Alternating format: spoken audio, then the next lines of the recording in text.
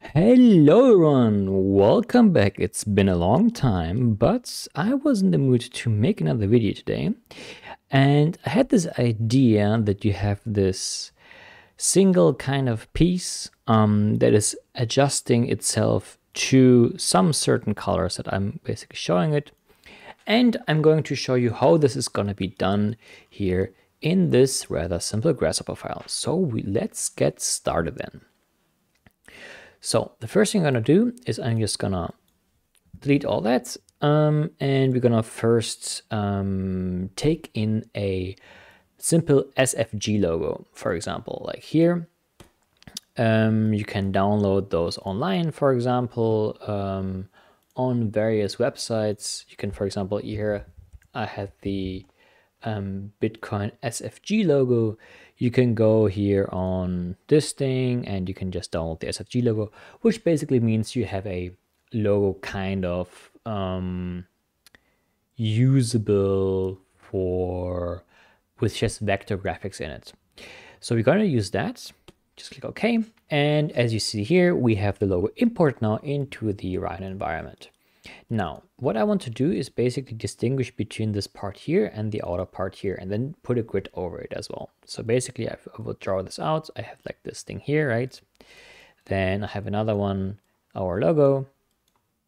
And this basically is like white, and this other part here is kind of orangey. If I take the exact color here, and then click OK. And what I want is to have a grid over it, like this, that then responds to the colors in some way. So I kind of have this grid that responds to each of those colors. So first of all, we are going to create a grid. So if you go under vector and then our grid, then here you have, for example, the squares. And those want to have a plane, a size, and the extent in X and Y direction. So what does it mean? So basically right now, it will create a very small grid like over here. If we can zoom in more here at this part, it creates a grid of a few points here. So we're going to create two number sliders, which are actually going to increase this grid here, as you see. And we can just make it bigger. You can put this in here if you just double click the canvas and then put 33, it automatically gives you a number slider. Or like 22, whatever number you want to have. And I also will take a size, and this then creates the size of each of those rectangles. Now, however, they're right now over there, but I want them actually down here. So what I want to do is now I take a point, then I right click, set 1 point, and put this point to the bottom right over here. And this will then be used as the base plane. It will be like, it can also be like an XY thing, like you can do this. If you want to orientate it, or if you do like a YZ plane, for example, then it will be like upright like this, right? But we want to have it like on the ground very, very normally. Then we're going to stretch it out so it will just fit our thing more or less like this. We can just play around a little bit with it and change the position of the point so it kind of fits. There are other ways also to do this, but I think this way works the best so far. Cool. Now that we have that, we need to also import this little thing here outside and also the inner parts. So first of all, in that matter, I have to ungroup those because they are actually in one group together. So I will want to have them separated. Right now I only have those here. I put in geometry, right click, set multiple geometries, and then I have that. And actually let me see if I have bifocals so you can also see this as well. Like if you wanna, you don't need to put in that. That's just like a plugin for our Grasshopper that you don't really need. It's just for visualization purposes. Now we have the squared thing here, and then we also have our curves here, but then I also want to have the outer curve as well. So like set geometry, and now we have the bottom part as well here. Great. Now that we have those two, I want to basically define the distance between the middle points and either this point or that point. So what I'm going to use there is I'm going to use curve closest point, This will then needs a point and a curve, and the curve will be obviously our curve here, and the point will be the midpoint of this. So we're going to use the cell geometry here as the base thing, and I'm going to use the point here. Now, this might make sense for you right now, but it's not really. If I'm going to connect the points together, you will see it kind of only connects the points on this geometry here. We don't really want, we want to have the geometry connect to all the points.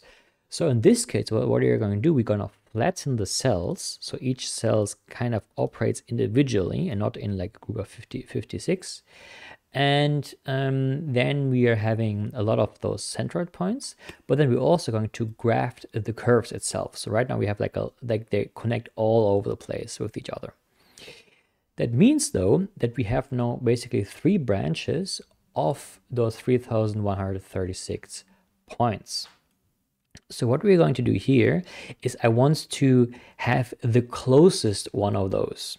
So I'm going to, first of all, flip the matrix. So right now I will create a group, like a 3136 kind of branches of each of those 3 points in our case here.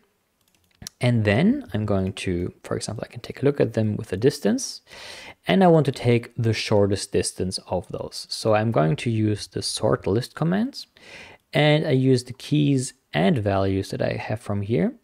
And this will then, I think in this case, it doesn't really do anything, but if I scroll down a little bit, you see it kind of orders the list in a way so I can use it better. So it's like the smallest of them first. So I'm going to use the smallest of item, if you do like list item, and then I'm going to make an integer of -1 and then smaller than 0. This either makes me choose the last one as -1 or as 0 the first one of the bunch, which then gives me a value of like the smallest value of each of those items. Now that we have those, we can use those, and we can already create some stuff with it, which would be very interesting. For example, if I would be flattening this, and then I do a matrix, I do a remap numbers, and I'm going to use as a target 255 because this would be our color range.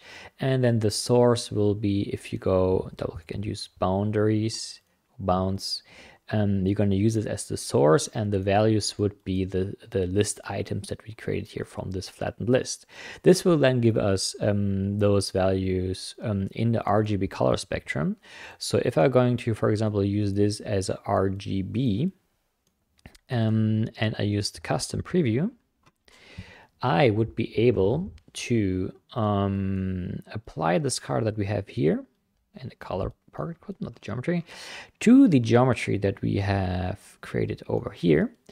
And it should give us basically, if I would make this a little bit more invisible, all the stuff, you will see there is some kind of thing happening here as well. Now, why is that like, and we can also increase and decrease this. This basically makes the colors kind of more going into the one direction or the other one. It might not be the best solution to it like this, because then I think if we do this really high, it actually will be like a very sharp kind of thing. Like this, it would not look as pretty anymore, but yeah. But what I want to do in our case is I not only want to have the thing happening here, but I also want to have that it can react to this shape over here. So we're going to take the same approach that we made here and just copy and paste this and use the other curve that we defined here. And then we have our values for our other part here. Now that we have that, we can basically also use a division, and then we can kind of define like, okay, which one of those numbers is like closer to each other, like which one is the closer one of the bunch. And if it's going to 0, it's like more tending towards the 1, and if it's closer to 1 or more, it's tending more towards the other one. Okay, but if I do this, I basically have our values defined here.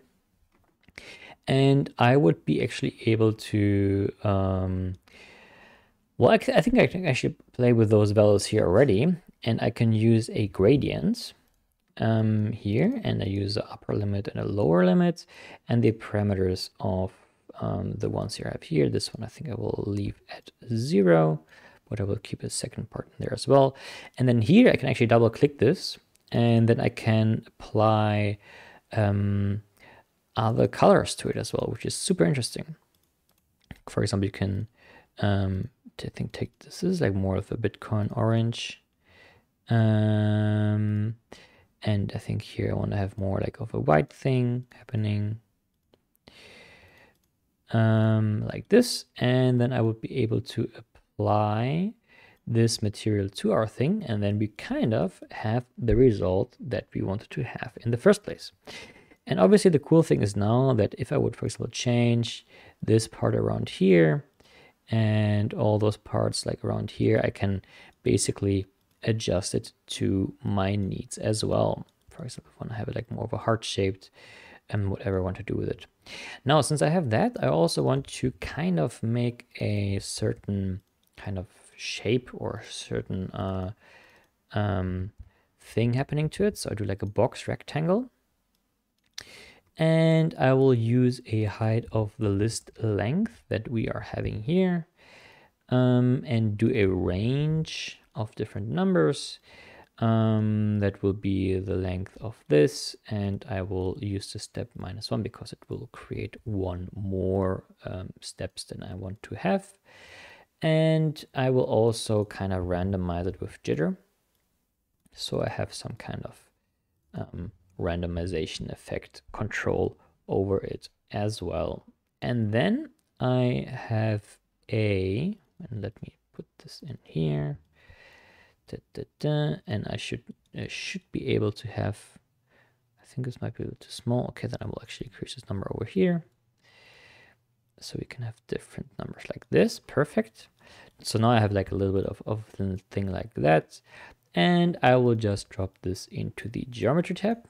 And as you see, it kind of very neatly assigns our geometry over here already. And obviously, if I would change, or if I want to change around my places a bit that I want to, so it would fit more to the narrative that I want to have here, then I can obviously really quickly do that back and forth. And you can change with the colors around. I can also change, I can take some completely different, I think there are some very nice presets, for example, like a rainbow thing, kind of as you see here, or can go back to this one, or I can take another preset, kind of like more like a Ghana vibe, very nice. But I think I will keep with this one with the Bitcoin color. And obviously I think if I would change to, depending on how you have your views set up, you can actually have a very nice skylight effect to it as well. So yeah, that's already it for today. And I think it kind of like made you think of how this thing can actually work, or the different ways of how you can achieve your parametric design. So thank you very much for watching, and see you in the next one. And thank you very much for coming. Been a long time, but yeah, maybe I will keep those things up a little bit and make a few more. Thanks, and bye-bye.